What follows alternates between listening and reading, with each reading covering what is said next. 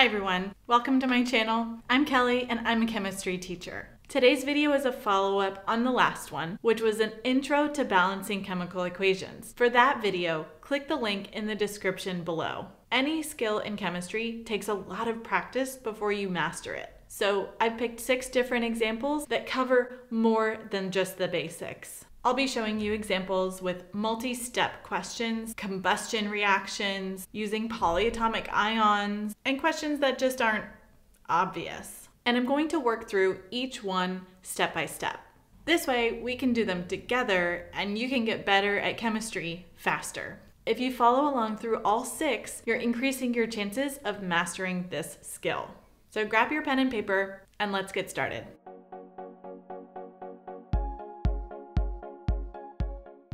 Our first reaction starts off with zinc plus HCl yields ZnCl2 plus H2.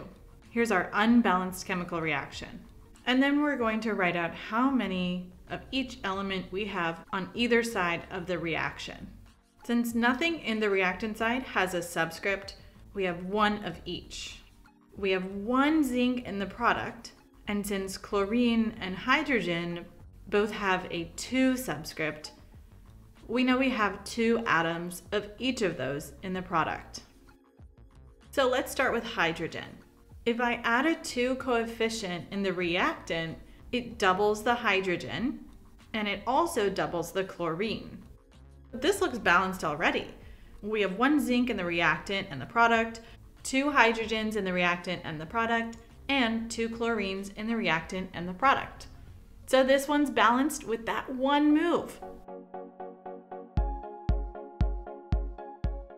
Our next reaction involves chromium plus sulfur to make Cr2s3.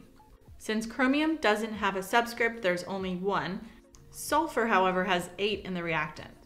Looking at the product side, I noticed that Cr has a 2 and S has a 3, so there are 2 and 3 respectively.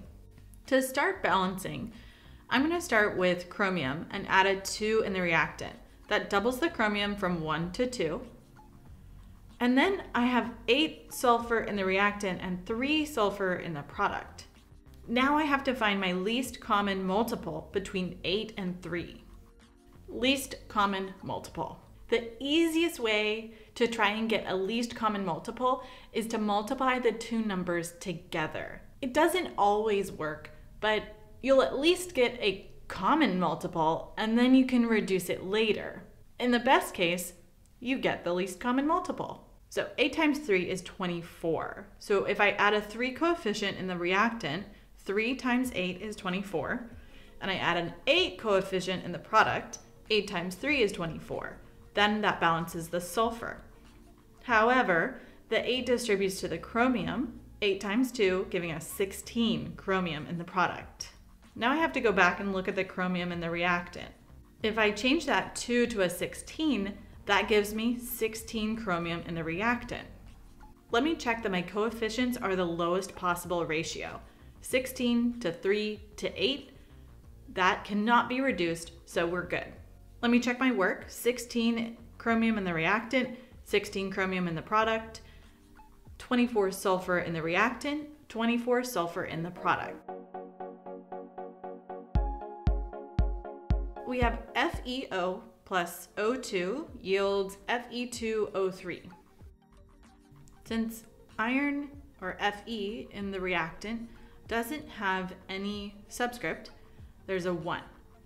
Oxygen is in 2 places in the reactant though. Oxygen is in 2 places here. So we have to be really careful and make sure we count all of the oxygen together every time we count the total for the reactant side. So we have 1 oxygen attached to that iron atom, and then we have 2 oxygens by itself.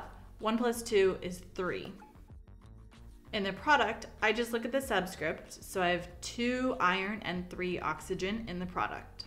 Let's start with iron. Add a 2 coefficient in the reactant. That changes the iron to a 2. However, that 2 distributes to the oxygen. A very common mistake here is that I see students adding 2 to the 3 to give you 5 in the reactant, But that's wrong, that's wrong, that's wrong. We have to count the total instead. We only have 2 oxygen and 2 oxygen, so a total of 4. Now we have 4 oxygen in the reactant and 3 in the product. So let's try the least common multiple approach. 4 times 3 is 12. Okay, so how do I get 12 oxygen in the product? Well, if I add a 4 coefficient, 4 times 3 gives me 12. But you know that 4 is going to distribute to the iron as well. 4 times 2 is 8. So now my iron is out of balance. If I add an 8 to the iron in the reactant, if I change that, then I have 8 iron in the reactant, and it changes up the total of oxygen as well. So, okay, 8 oxygen plus those 2, 8 plus 2, that's 10. So I'm almost there. I've got 10 oxygen in the reactant, 12 in the product. Oh, so if I add a 2 here, okay, that makes 2 times 2. 2 is 4. So 8 plus 4, aha, that's 12. Okay, it looks balanced, but let me check my coefficients and see that they're lowest possible ratio. So I have an 8, a 2, and a 4. The numbers 8, 2, and 4 can all be divided by the number 2. So that makes 2 a common factor. If coefficients have a common factor, that means they're not reduced yet. Dividing them all by their common factor puts them at the lowest possible ratio. And that's what we want. If I reduce those, I get 4 to 1 to 2. So our final answer is 4 to 1 to 2.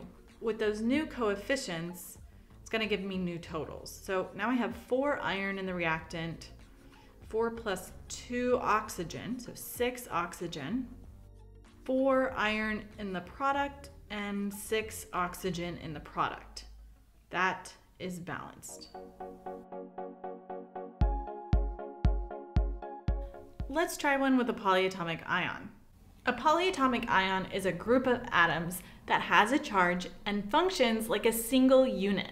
If a polyatomic ion is not changing forms from reactant to product, for example, we can see them clearly in the reactant and in the product, then we can write them together when we're balancing the equation. I have 1 silver, or Ag, in the reactant, and since I have a subscript 2 in the product, I have 2 silver in the product. I have 1 NO3 in the reactant, this whole group, and 1 NO3 in the product. I have also 1 SO4 in the reactant and 1 SO4 in the product. I have 2 hydrogen in the reactant and 1 hydrogen in the product. Let's start with the silver. If I add a 2 coefficient to the reactant, it changes the silver to 2, but it also changes the nitrate ion to a 2 as well. It changes that whole thing. And I'll balance the nitrate in the product by adding a 2 here. It changes not only the nitrate, but also the hydrogen. And look at that, it balanced the whole reaction.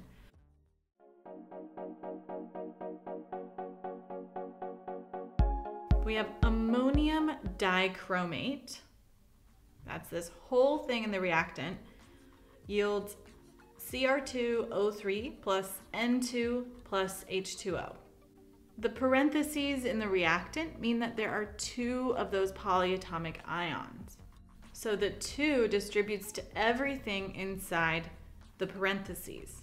Notice that my polyatomic ions are not the same in the reactant and the product. They look different. So we're not going to keep them together. We're going to balance this equation 1 atom at a time.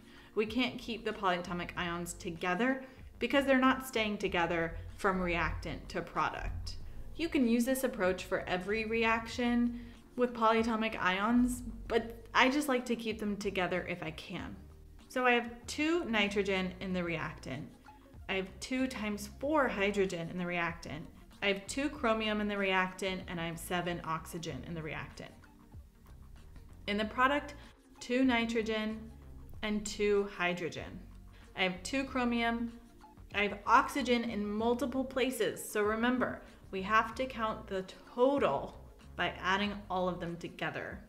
So I'll start here with my hydrogen. If I add a 4 coefficient in the product, that 4 distributes to the 2, giving me 8 hydrogen in the product. And the 4 also distributes to the oxygen. So now I have 4 oxygen plus those 3 give me 7 total oxygen in the product. And look at that. That 1 coefficient balanced the whole reaction.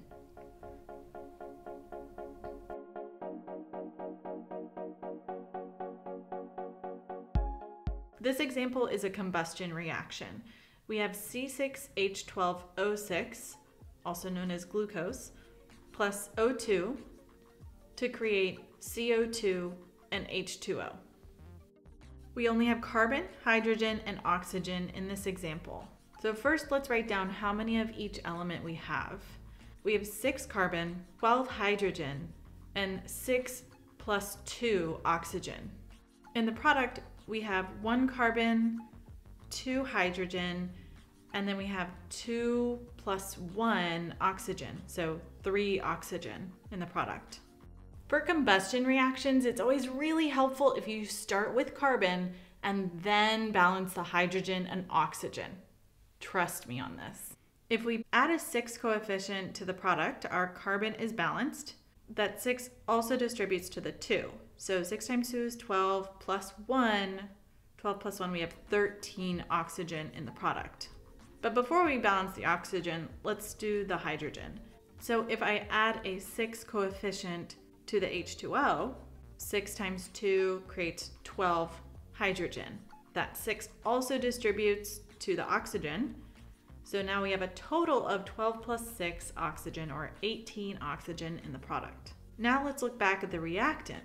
In order to balance out the oxygen, we're only going to add a coefficient to the oxygen that's by itself. And to get 18, we have, 6 plus, 12. 6 plus 12 gives me 18.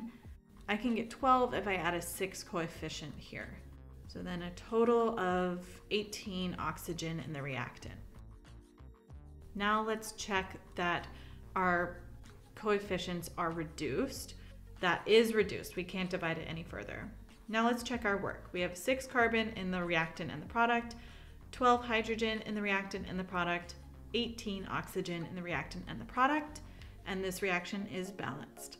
That's all for today. I'm really proud of you for practicing with me today. As always, thanks for watching. I can't wait to share more with you. To make sure you don't miss it, hit the subscribe button. Stay positive and keep learning.